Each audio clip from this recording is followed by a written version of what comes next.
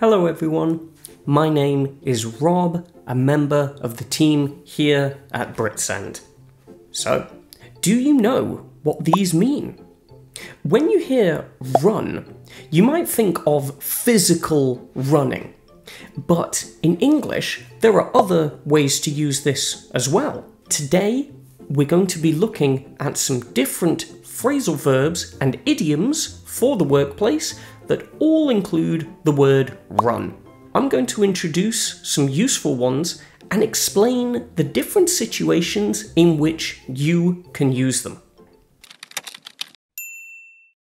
So, let's start with run over something. It means to continue working on something after the expected finishing time. For example, I went home late because my meeting ran over. This means my meeting was longer than expected, so I went home late. Another example is my manager said I had to shorten my speech, otherwise I would run over time. Our meaning here is that my manager told me that my speech was too long, and if I didn't make it shorter, I would be presenting for longer than expected. Now, let's move to run with it. This is an idiom, and it means to accept something. For example, this idea isn't perfect, but I guess we can run with it.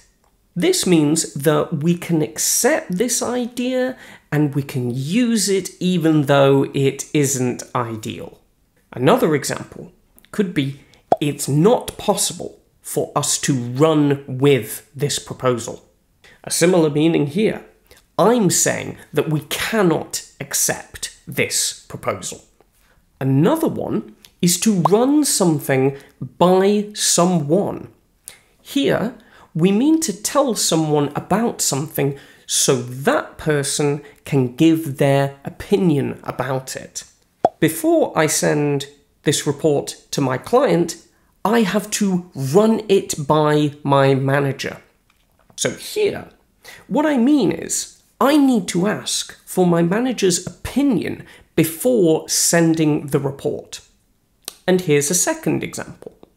You need to run your plan by your supervisor before submitting it. Again, here I'm saying that you need to show your plan to your supervisor so they can approve it. We can also run into problems, which simply means to experience problems.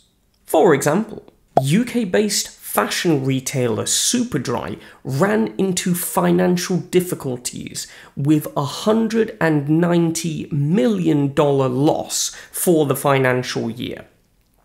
Here, I mean that the company experienced financial problems. Another example is, if this low performance continues, we will run into some trouble. This means that we need to perform better to avoid trouble in the future. Finally, I want to share run through something with you. This means to look at, to examine, or deal with a set of things especially quickly. For example, this is your first day at work. I'm going to run through everything with you before you start. The speaker here is going to show you the most important things about the job. Another example is, can you please run through these questions with me when you are free? I don't want to make any mistakes. Here, the meaning is the speaker is asking if someone can make time to examine and discuss these questions with me.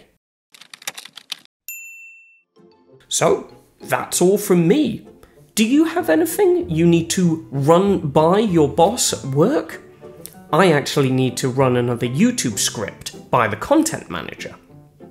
Please comment below if you think you can use these phrases and when you will be able to use them. Check out our business-related videos and other great content, and I'll see you next time. See you later. Bye-bye.